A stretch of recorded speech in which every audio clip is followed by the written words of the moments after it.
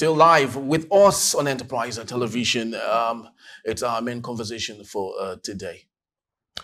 The Opposition All Progressive Congress APC in Rivers State has directed the State House of Assembly, led by Honorable Martin Emiewule, to, with immediate effect, commence impeachment proceedings against the State Governor, Sir Siminalayi Fubara. APC Caretaker Committee Chairman in the state, Chief Tony Okocha, gave the directive at a press briefing in Port Harcourt, the state capital, on Tuesday. The majority, 27 members of the State Assembly, are loyalists of the immediate past governor of the state and current FCT Minister, Nyesom Wike. Okocha said that the decision of the party followed the remarks by Fubara that the intervention of President Bola Ahmed Tinubu in the political crisis rocking the state was only a political solution and not constitutional. Okocha stated that where the Assembly fails to commence the impeachment process, the party will invoke the relevant sections of its constitution to discipline them as APC members. It will be recalled that Governor Siminalayi Fubara had on Monday declared the 27 members of the State Assembly as non-existent. And still with us is Cyril Abaku. Thank you so very much for being around. And of course, this I would love to believe should be concerning to you. It's your state, and it's very important that we really dig deep into the issue that we have. Do you think, first off, there's anything wrong constitutionally for Siminalayi Fubara to say they are not in existence, knowing the across a carpeted from the PDP to the APC, and what they're enjoying right now is some form of a position that is not duly meant for them. So is Governor Siminalayi Fubara wrong with his submission? He is not wrong. And I hasten to answer that way, not because I choose to have a dog in the fight, but I think it is clear that these lawmakers are not even acting their own consciences. They are not necessarily acting their own minds or hearts out. They are acting the script of the former governor of the state, Nyesom Wike, who the puppet master, that is. Yes, who we all the puppeteer himself, who we all know was instrumental not only for their own emergence, but for the emergence of to the emergence of even Sim Fubara himself as governor. That is noted, duly noted.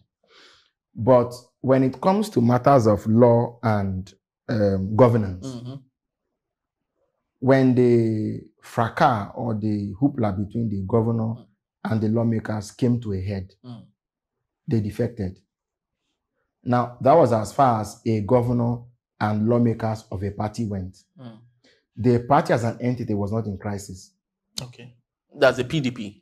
Yes. Okay. Either the state or national was not in a crisis, which should have given vent, or which should have given a basis for anybody to defect.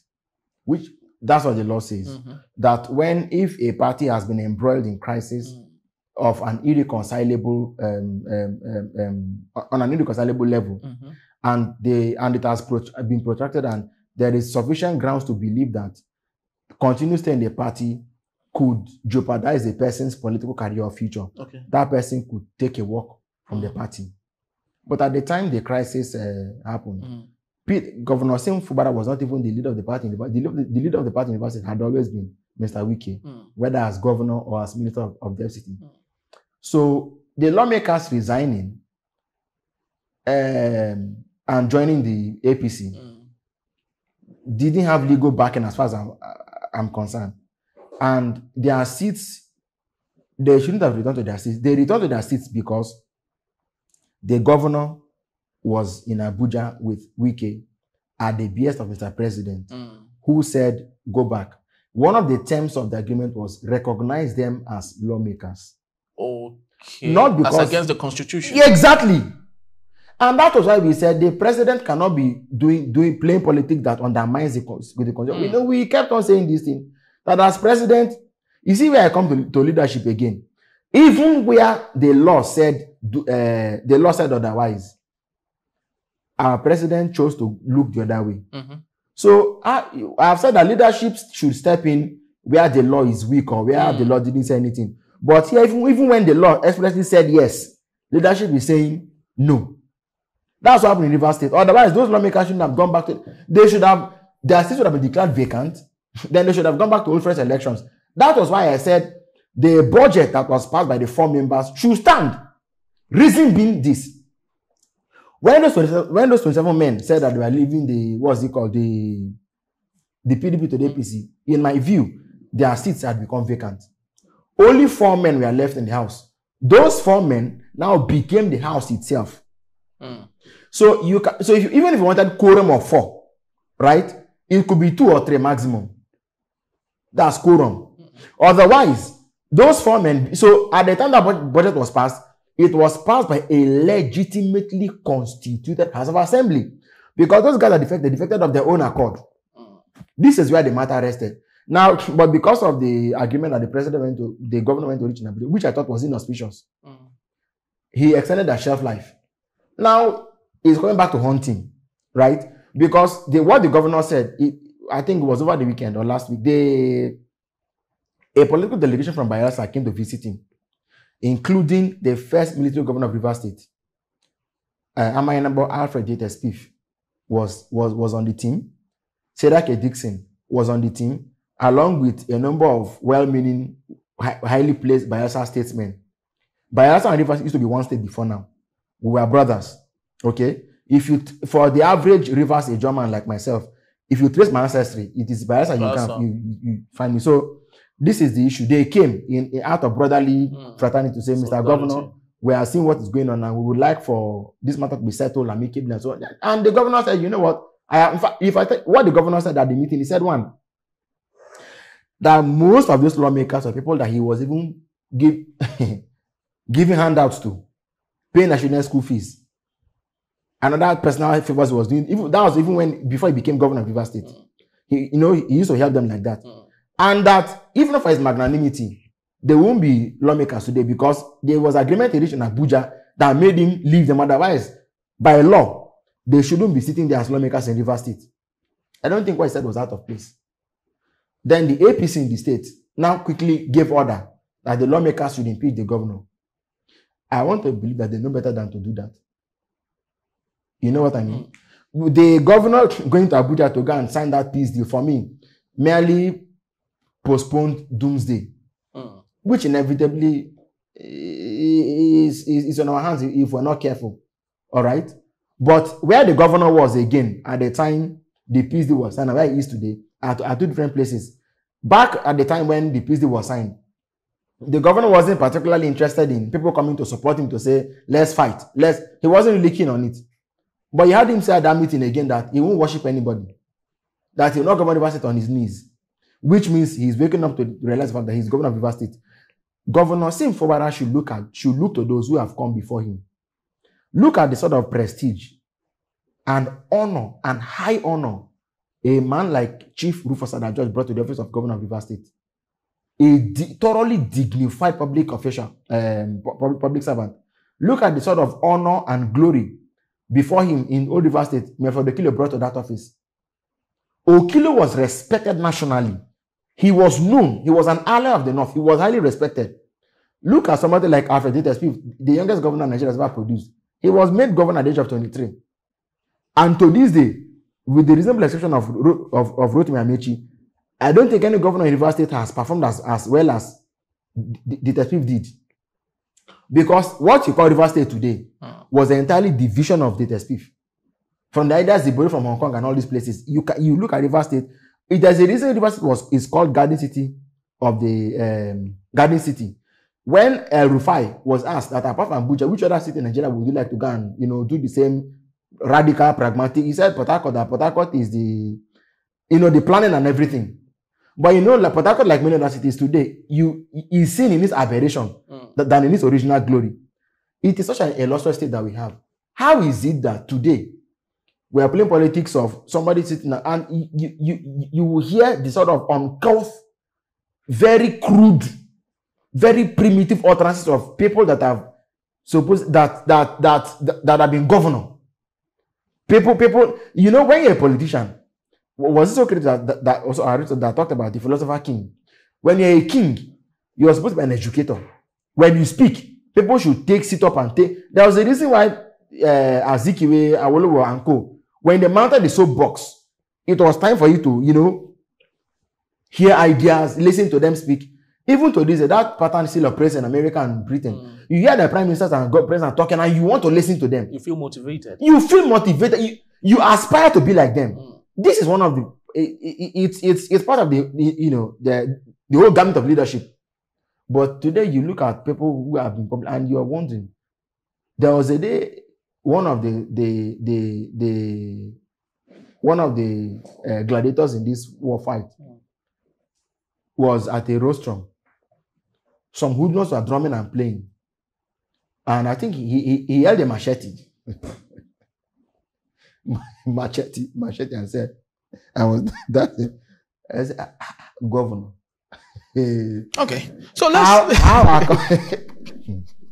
Now, speaking of this issue, you spoke so handsomely, about people who were there before as governors in Rivers State, and right now we have similarly Fubara, whom I want to believe is a gentleman, a jolly good fellow, going back the way he's been able to handle this issue. Before now, the people at a point, the people of Rivers State came without division, to say we support you.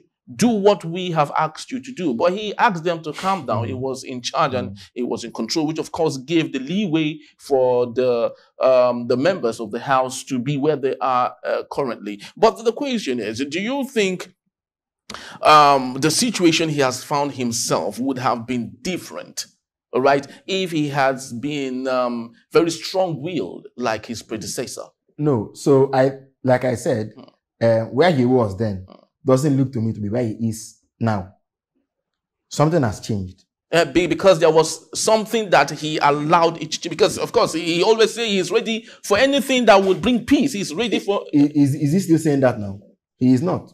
At that meeting of the Bayelsa delegation, where he made those comments, another thing he said was that each time there was a move for peace, he would make them available.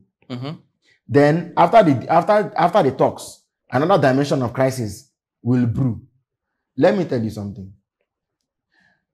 Whenever I talk politics, I always say that there is a moral side of me that wouldn't do things that way.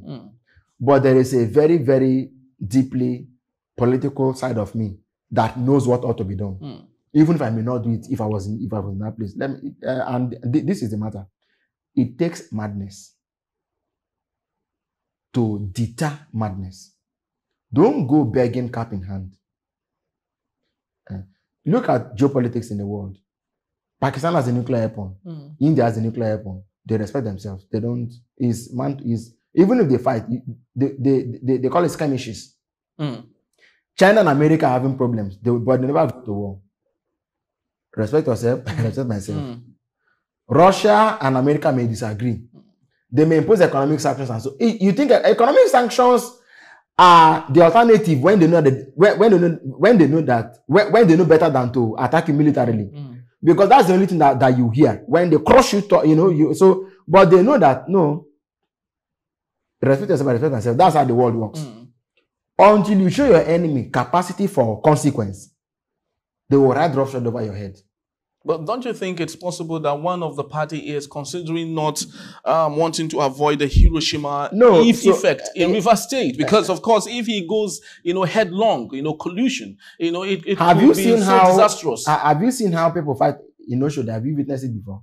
I have not. Somebody told me that when they want to fight, somebody will just use his head. The one that wants to fight will use his head and hit a metal or hit a brick and say, "It's coming for you now." He will break a bottle and first design his own chest. When you say that cannot, and he's coming to design you next, you take to your heels. Like I'm saying, you need to you need to demonstrate capacity and willingness to deploy madness for madness. That is the only time they will sit up and take notice. I can assure you of this one. Even Fubara now is beginning to say, "I will not govern on my knees. I will not worship a man. I will not do this. I will not do that." When he said those lawmakers are non-existent, I didn't hear Wiki say anything. It is the APC. That spoke on the Which ground. means that on the chessboard, even Wike knows that he can use pawns. That doesn't have to be the one talking all the time. But was that not what he was doing before now? He was always the one talking. Now he realizes that now that this man has changed the game, let me not show my hand quick. Let me use pawns. I don't get what I'm saying. Wike was one to always be the one to talk, be the one to. But now that he has heard what the governor said, you see what I mean? And the fact that the governor's support base has perhaps spread beyond rivers, the governor said that there was critical information that the commissioner should have given him. The commissioner didn't give it to him. It was the governor by himself that called him and told him. Really? Yes. Henry, let me give you a scenario. It doesn't have to happen, but let me give you a scenario. The first thing the governor should have done, dissolve the cabinet. Okay. Because that cabinet is not his cabinet. Dissolve the cabinet. So there's no benefit having moles around you. Exactly. It doesn't dissolve the cabinet. Then a new cabinet will emerge that will either go through or bypass the House of Assembly. There are ways to do these things. Please, I'm not advocating violence or anything of the sort. I am not. God knows. I'm a child of God. You know, and like I always said, there's a moral part of me that is stronger than the. But he will find a way.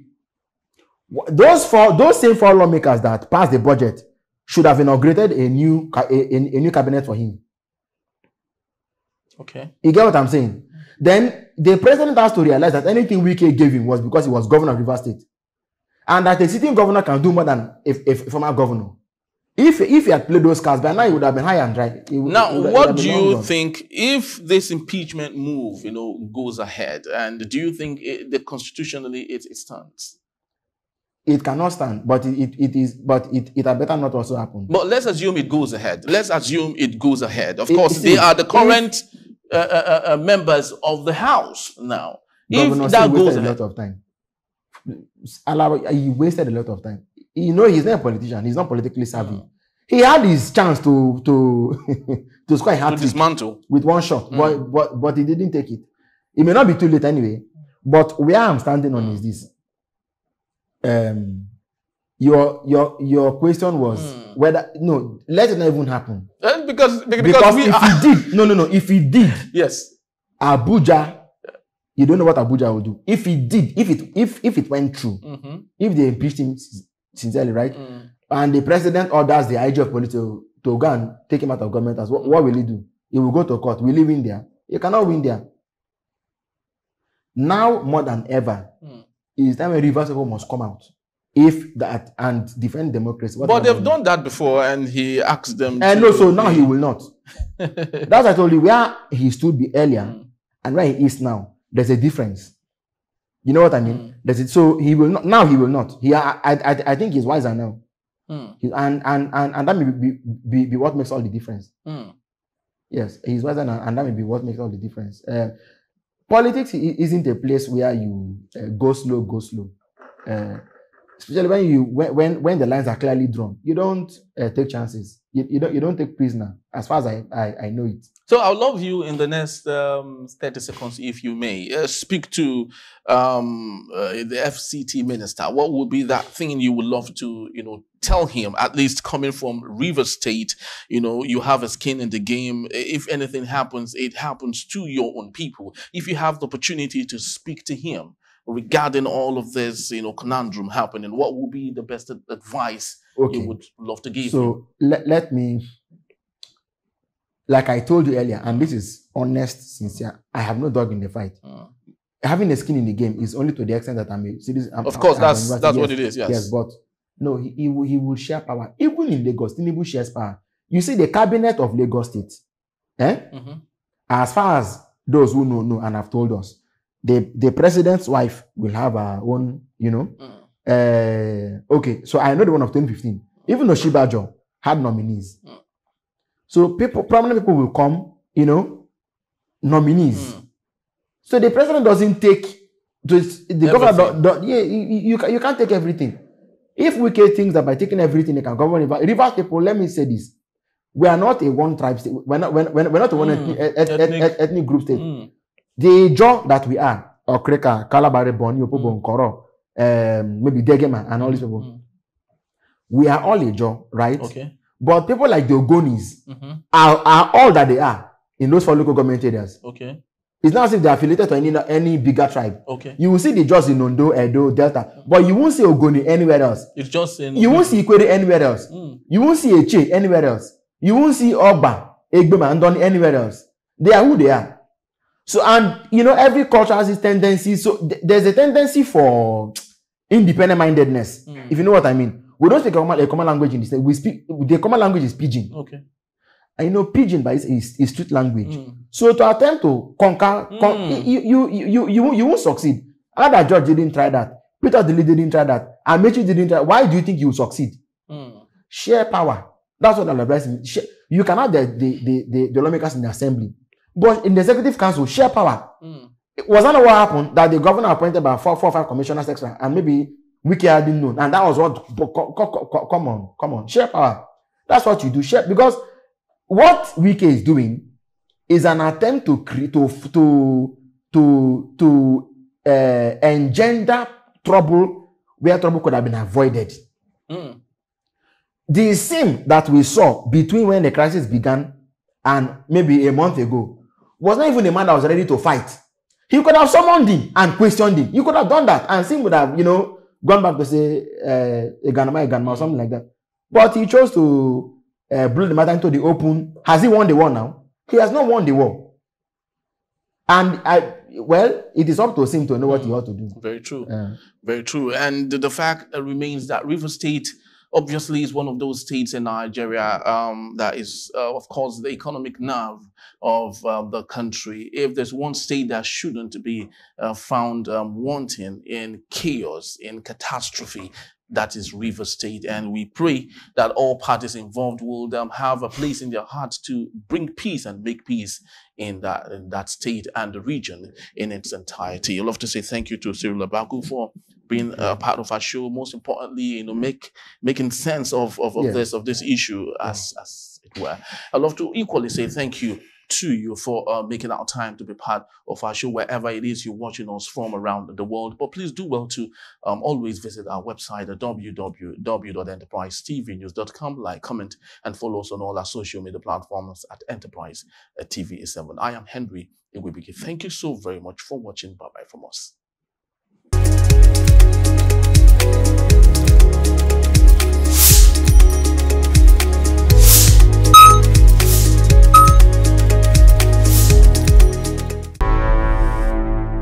Enterprise TV, a tradition of truth.